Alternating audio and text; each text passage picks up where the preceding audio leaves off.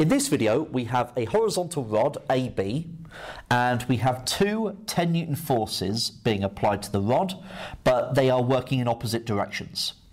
The 10 Newton force here is 2 meters away from A, and the 10 Newton force here is 6 meters away from A, and we want to find the total moment about A. So taking moments about A, we are 2 meters away from the 10 Newton force, and that's going clockwise. So take away 2 times 10, and then plus 6 times 10, because that's going anti-clockwise. So we get minus 2 times 10, so minus 20, plus 60, and so that would be 40 Newton meters, and that would be anti-clockwise. Okay? Right, so what I'm going to now do is I'm going to change the problem slightly, and I'm going to change this to 8 meters. Okay, so we've got the 2 meters there, but that's now 8 meters. Now, how does this change taking moments about A? Well, the minus 2 times 10 will be the same, and the 6 times 10 will now be 8 times 10. So we'll have minus 2 times 10 plus 8 times 10, and that would be 60 Newton meters.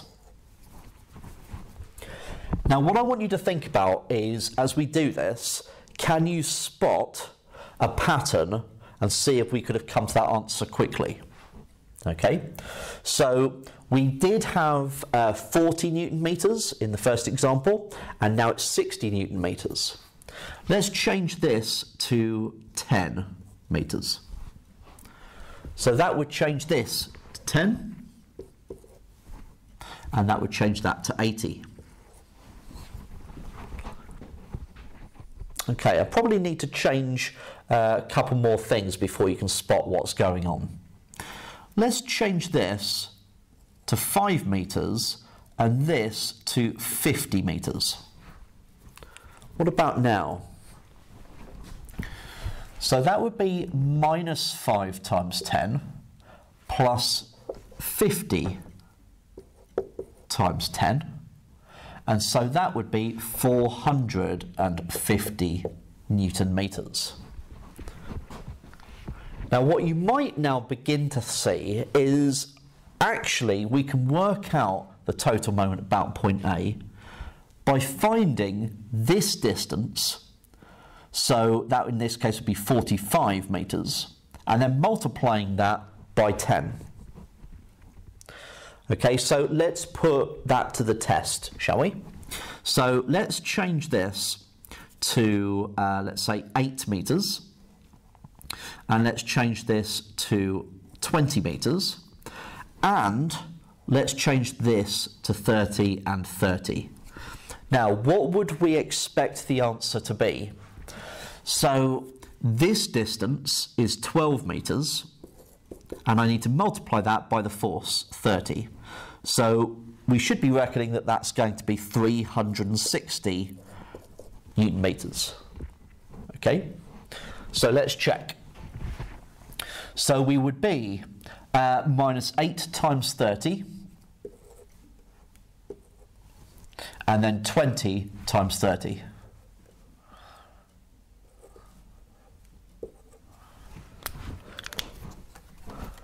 So minus 8 times 30 plus 20 times 30, and of course that's the 360, as we expected. Okay, so what you're seeing here is what is referred to as a couple.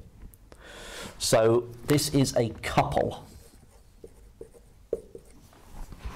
So a couple consists of a pair of forces which are equal in magnitude but act in opposite directions. They will have a zero resultant force but do have a turning effect. Okay. So the magnitude of the total moment of a couple when taken about any point is always going to be the force times this distance here. So let's generalize our picture. We can do this more generally. So let's say that that is p newtons, and that's p newtons. And let's call that x, and we'll call this d meters.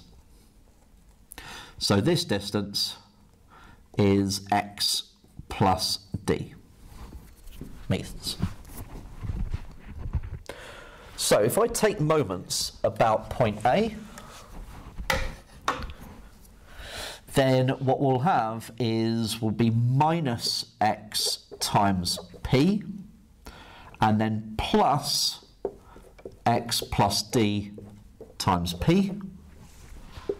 So we factor out the p, we'll have minus x plus d times p. And of course, as the x's cancel, and I just get left with p times d. And so the total moment about point A, because of the couple, is just the force times the distance d.